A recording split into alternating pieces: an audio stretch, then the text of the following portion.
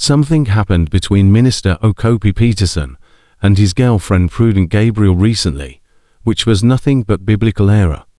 Watch this video to the end, and please let us know your opinion.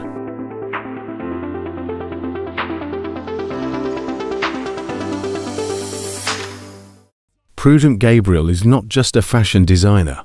She can comfortably be considered a B-list celebrity fashion designer, hanging out with big names in her industry and pulling crowds of fellow fashion designers all over the country to learn from her. She's gorgeous and she knows it, but she is mostly decently dressed, though she occasionally comes out provocatively dressed.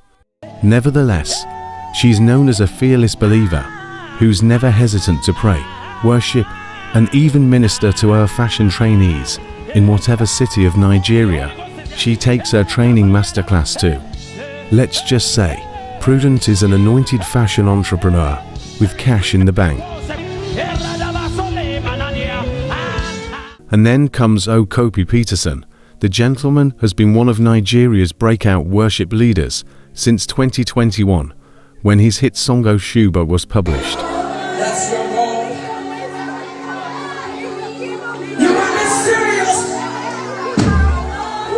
mysterious. Long story cut short, these two have announced their relationship, with Okopi proposing in a beautiful engagement event.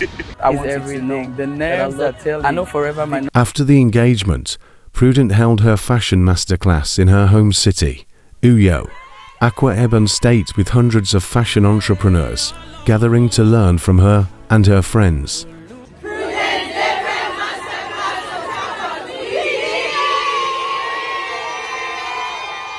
As is typical of her events, there was the training segment, fun activities, and also prayer impartation. This was all good and commendable, until the lady switched into priest mode. I don't really know what led to this, but she stood over her husband-to-be, her spiritual head, the biblical leader of her home, held his head and anointed him as he knelt before her. This is not biblical. 1. The husband is the head of the woman as Christ is the head of the church. 1 Corinthians 11 verse 3 and Ephesians 5 verse 22 to 24. 2.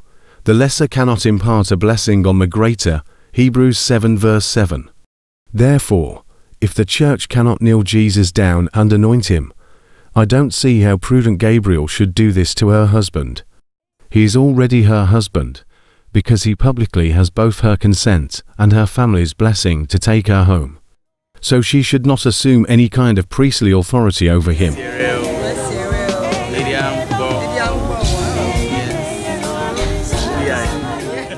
But then again, one would expect Okopi Peterson to know better than to allow this error from the woman whose spiritual head he ought to be.